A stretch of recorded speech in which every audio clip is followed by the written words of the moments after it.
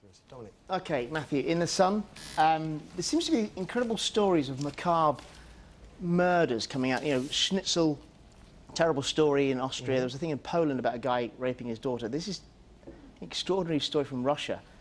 4 teenagers have been found horrifically slain. They were stabbed 666 times each.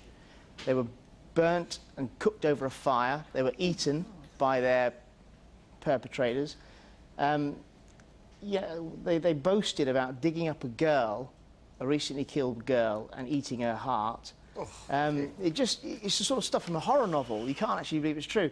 The scariest thing for me is one of the guys who's been caught and accused of it has said, I started to worship the devil because I got fed up with God for not making me rich.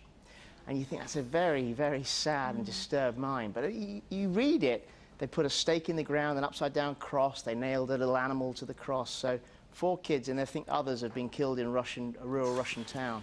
So, yeah, very sad.